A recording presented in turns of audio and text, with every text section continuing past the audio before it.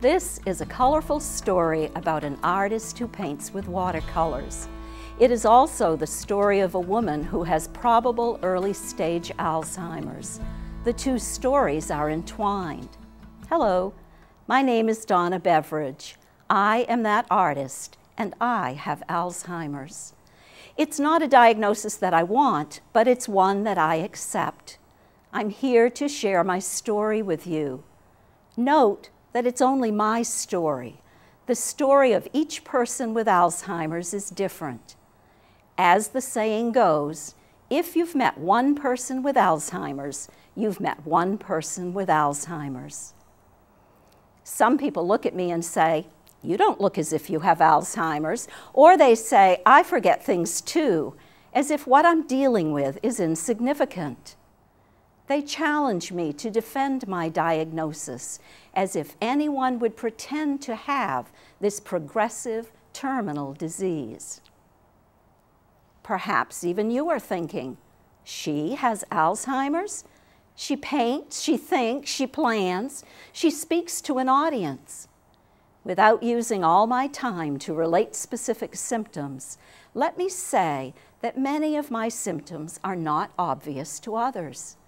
My education and prior strengths in details and organization help me to compensate in effective and creative ways to hide symptoms.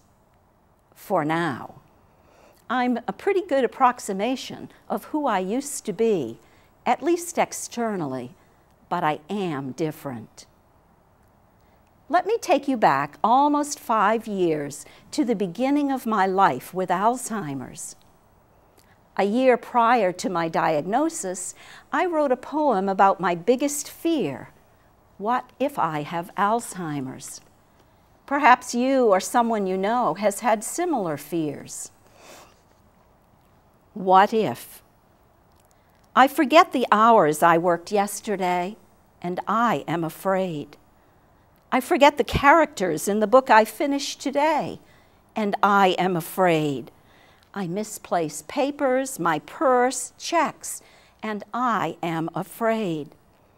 I lose the train of a conversation, struggle to speak the word I want, and I am afraid. I stress over organizational details that used to be easy.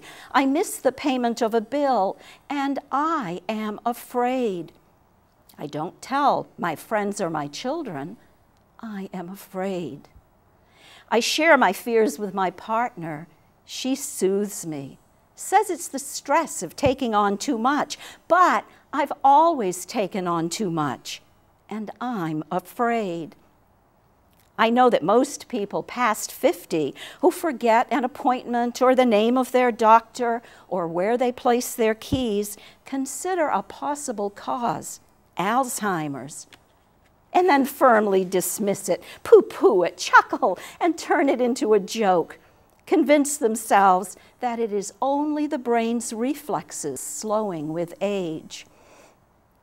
They tuck their tattered fears into the back of a dark closet, where they'll unlikely stumble across them until they go looking for a gift bought on sale months ago, or snowshoes after a fresh snow, or a larger jacket to cover that extra 5 pounds. And there it is, next to an old pair of shoes they don't wear anymore, that fear. They try to tame it, pat it on the head, feed it a snack, make a soft bed for it from an old camp pillow. Or maybe they tell it to scoot, leave the closet and the house, back door if you don't mind, and find some other place to live, some other person to scare.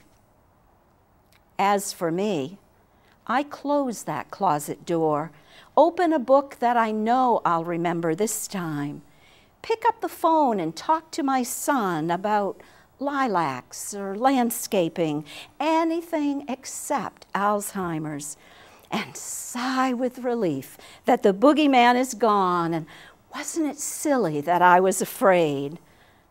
But what if? What if I have Alzheimer's is a question I took to my primary care physician in the spring of 2007. I was concerned by troubling symptoms, fear, and a personal awareness of being different. Everyone thought it was stress, except me. I made a list of my symptoms, handed them to my primary care physician, and began to cry. She reserved judgment and sent me to a neurologist. I scored 28 out of 30 points on the mini-mental exam, not a significant indicator of Alzheimer's. The neurologist said he didn't believe I had Alzheimer's, but he was concerned that it took so long for me to process and answer questions. The neurologist sent me to a memory clinic for a full battery of tests.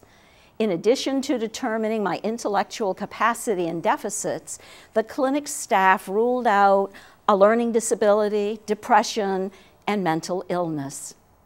The tests took 2 days and were exhausting. The teacher in me was fascinated by the experience, but the person in me was scared because I knew I was challenged by some of the tasks. By the time I returned to the neurologist, he had the results from the memory clinic, plus results from blood work and a CAT scan.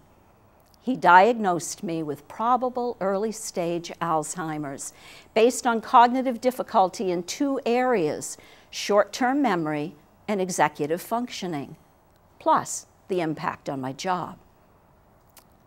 The way I received this diagnosis was almost more devastating than the diagnosis itself. The neurologist looked at my partner, not me. He spoke to my partner, not me. You should plan for her to be in a nursing home in 2 to 7 years, he said. I felt suddenly like a non-person. He stood up, offering no reassurance, providing no resources for me or my partner. Take Aricept and come back in 6 months, he said, as he ushered me out the door. His receptionist gave me an appointment card and turned her back to me. I felt invisible. I walked out in tears, stunned. Only later did I begin to wonder who I was now, who I would become in the future, and where I would find purpose and meaning in my life now. Driving home, we passed a decaying clock tower sitting on the ground in front of an empty mill in Biddeford. That clock tower reminded me that time doesn't wait. Although I had a diagnosis, I didn't really know about tomorrow. All I had was that moment. I decided then and there to live my life while I had time. For me, that meant being open about my diagnosis. Many people try to hide their dementia for as long as possible. Deciding not to hide was an act of acceptance of who I now was. Despite the stigma, and there is stigma, I began spreading the news. First, I told my family. Telling my 3 children and my grandchildren was the hardest. Then I told friends, and finally my church and other community groups. In my journal, I wrote, "News travels like the twittering of sparrows on telephone wires. Soon everyone knew. Telling people I have Alzheimer's is now as easy for me as telling them that I have a Labradoodle named Sophie." Telling is not only good for me. Every time I casually mention to someone that I have Alzheimer's, I give that person an opportunity to change his or her preconception of what Alzheimer's looks like. I began to discover ways to cope. Deciding to be open about having Alzheimer's was one way. Taking care of legal affairs while I could still participate in decisions was another. My partner and I made an appointment with an elder care lawyer in Portland. She listened to us and walked us gently and capably through the making of our wills and powers of attorney. Then we bought a plot of land in the Laurel Hills Cemetery, not far from where we live, and had a stone engraved with a much-loved quote. I love that this beautiful cemetery overlooks the Saco River and blooms with thousands of daffodils each spring. I made an intentional decision to deal positively with symptoms and their impact as they arise. I use not a still life for the name of my art shows and presentations for a good reason. I like to think that I'm not living a still life. Rather, I'm an active participant in my life, and I intend to be active for as long as possible. Given that, I determined to stay as well as I can, physically, spiritually, emotionally, socially, creatively. To do that, I feel sometimes as if I need multiple hands, feet, and heads, as well as round-the-clock efforts to keep up. I take medications, of course. Medications and supplements shed some light in a future that looks dark. I tried taking Aricept, but couldn't tolerate the gastrointestinal symptoms. I use the Exelon patch instead every day, in addition to Namenda and a low dose of sertraline for anxiety.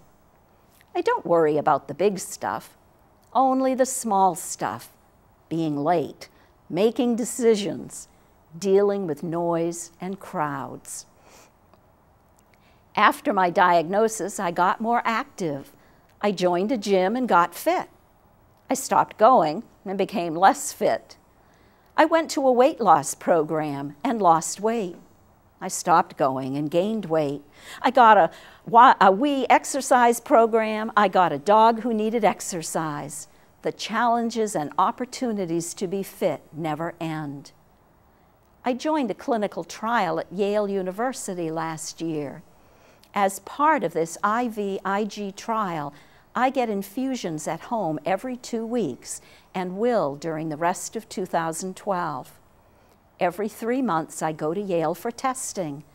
I don't know, of course, if I'm receiving the real deal or a placebo, but I feel as if I'm somewhat stable, if not improving. I came to realize, surprise, surprise, that having Alzheimer's doesn't protect me from having other health issues, such as vertigo, fatigue, headaches, and even severe sleep apnea. These new issues impact my energy and focus and find their way into my paintings. Part of staying well is nourishing my spirit. I continue to attend and support my church. I knit with the Prayer Shawl Ministry Group.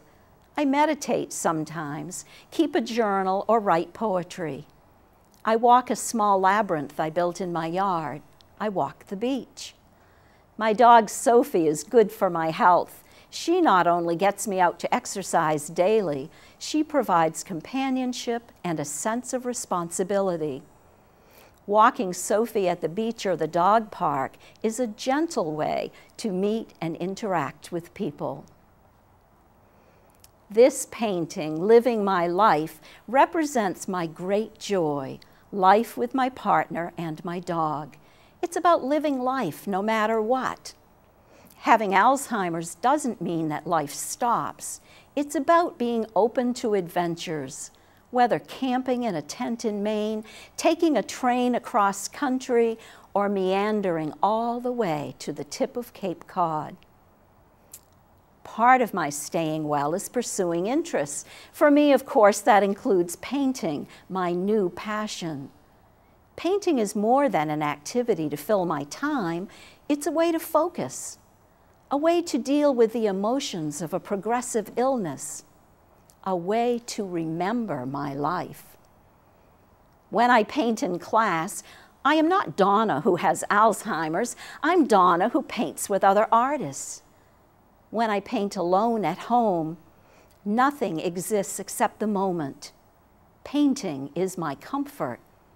You might say that painting is my mooey. It was my daughter who encouraged me to paint after my diagnosis. I had always had creative ideas, but until then I had never drawn or painted. I didn't believe that I could. But I gathered up my courage and called my local adult ed office. I would like to sign up for watercolor classes, I told the clerk who answered the phone. But I have to tell you, I have no talent, I'm terrified, I have Alzheimer's, and I have no intention of painting in class. At my first class, I hid in the back corner, but I did paint. I figured that I could at least paint a background. Then Judith Kinsman, my teacher, handed me 3 pieces of fruit. I held them in my hands for a while, studying their shapes, and I thought, this isn't scary. These are simply ovals. I dipped my brush into water and color and began to paint. I finished my orange and lemons painting that night, carried it into the living room when I arrived home after class, and burst into tears. My partner asked why I was crying. Between sobs, I said, because I had such a good time. That was the beginning to my painting adventure. I have been taking lessons at the Saco Museum and painting now for more than 4 years. My watercolors are a way to share my story. I am realistic enough to know that there are tough times ahead. And to be truthful, I have had some fears. Early on, I feared losing my sense of self. That's what inspired this image of my partner, my dog Sophie, and me at the beach. I'm not so sure now that I will actually lose my sense of self. I'm more inclined to believe that who I am will remain, even as I progress in my disease. I may lose the ability to carry out many of the activities of my life. I may lose my ability to communicate, but I'll still be me at my emotional and spiritual core. Another fear was being abandoned by others when I'm no longer able to communicate. Then I became familiar with therapist Naomi Feil. She reaches people who have Alzheimer's through touch, eye contact, and music by validating who they are. Watching her sing to a woman with late-stage Alzheimer's and watching that woman respond brought me to tears and inspired this painting. I worry sometimes if I'll have to go to a nursing home, if there will be enough money to care for me, if my partner will remain healthy, if I'll be a burden on those I love. This image is my interpretation of the struggles to come, trying to navigate my way in an increasingly challenged life. There are other scary images that touch my life. Note that I paint only what compels me, even when it's not pretty, such as learning that my sister has an aneurysm and needs to stop smoking. That makes me consider that there are conditions worse than dementia, at least from my perspective. The day I received my diagnosis was the day the bridge collapsed in Minneapolis. You may not remember that event, but it's indelibly imprinted in my mind. For me, the idea of being crushed to death by concrete, or having an aneurysm, or receiving a diagnosis of terminal cancer is much worse than having Alzheimer's. Occasionally, I think about death. Pastor, hospice worker, chaplain, Dr. Kathleen Rusnak compares learning that you're going to die to hitting a brick wall. She says, what the dying learn about living at the end of life is their gift to us in the midst of life. I was fortunate to hear Dr. Rusnak speak recently. She spoke about the spiritual journeys of those with Alzheimer's and raised questions about what it means to be a person. I was fascinated by her description of neurons in the heart and the ability of those with late-stage dementia to feel. She urges longer visits as the disease progresses, rather than visits that become shorter and shorter, if at all, as is often the case. Kathleen Rusnak is a strong and positive advocate for the care of those with Alzheimer's. Now, I don't want you to think that I spend my time dwelling on fears. I don't. I focus on now, so I don't lose sight of who I am. Who am I, anyhow? Some days I'm not sure. This painting reminds me that I am a partner, mother, grandmother, sister, cousin, niece, friend. I am the family storyteller. For more than 40 years, I have kept and passed on family stories through the character in this painting, whom I call Colonel Panda. He is my alter ego. Before Alzheimer's, I was a teacher and literacy specialist. After retirement, I helped create and then coordinated a small nonprofit time bank. I had high energy. I was a multitasker, an organizer, an analyzer, a planner. Since my diagnosis, I've retired from formal work. I no longer multitask my days. I can't.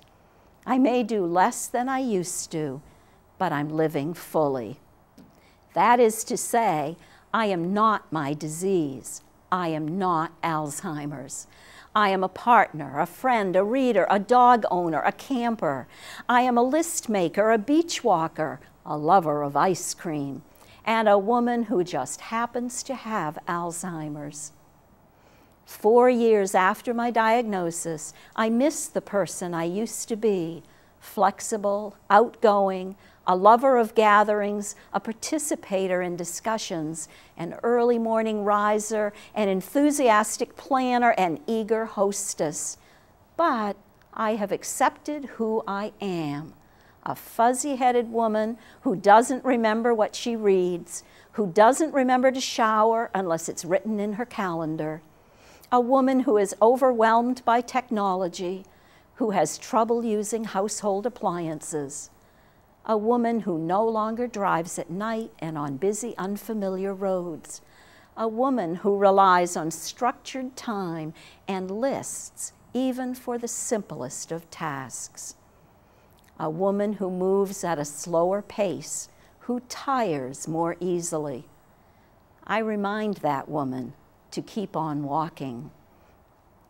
You might wonder how these changes impact my life. Not surprisingly, they have resulted in some losses. I've lost the ability to work. I've lost an easy engagement in life. I've lost friends. I've lost my dreams of an extended future. I've lost energy. Compensating is exhausting. But there are also gains. I've gained a state of mindfulness, for example. I finally learned what Thich Nhat Hanh meant by doing dishes to do the dishes. My mind used to be in the future, planning and preparing. Now I pay more attention to the music of my life. And I've gained a sense of deep gratitude for my life. I'm grateful for every day, grateful for the gifts of wonderful people in my life, some of whom I would never have met except for Alzheimer's. Grateful that my mother and extended family passed on to me a positive approach to life. I'm grateful also for continuing opportunities to develop my talents and share my story. 3 months after my diagnosis, I was featured on the front page of the Portland Sunday Telegram. A year after that, I appeared in an Emmy-nominated MPBN program, Caring for the Caregiver. I've presented at conferences and workshops through connections with the Alzheimer's Association and Dementia Care Strategies. Midcoast Senior Health Center in Brunswick gave me my first opportunity for a solo art show, a thrilling first. 2 other shows have followed at Maine Medical Center's Dana Center and at the University of New England. Opportunities continue to flow like the falls over Niagara. I do well in part because I have a good support system. First and foremost, I have my wonderful care partner. I prefer the term care partner to caregiver. We're in this together. I also have my extended family, my friends, my church, and other supportive communities. I am grateful for friends in my support groups. I attend 2 groups, one a therapeutic group at Maine Med's Geriatric Center, and another which is supported by the Alzheimer's Association. It's essential to me to be in community with others with dementia. I sought out that support as soon as I was diagnosed. This tree of life painting represents members of my support groups, each in his or her own fragile bubble. Together, we find community, laughter, hope, and most importantly, truth. Each of these people is important to me. We share our lives and our symptoms. We ask questions and learn from one another. We cry, we laugh a lot, and we end up feeling better when we leave than when we arrived. Our support groups help us hang onto our lives. I'll close with these words. No matter how I seem to you, no matter what symptoms of Alzheimer's I may exhibit now and in the future, I am a real person, and I'll still be a real person when I've moved beyond early stage Alzheimer's. This painting, Lifelight, reminds me of the light that is in each of us who has dementia or who is challenged, and we're all challenged in some way. I believe that my light will continue to shine even when the size of my world has diminished. Thank you for letting me share my story with you. May your own light continue to shine brightly.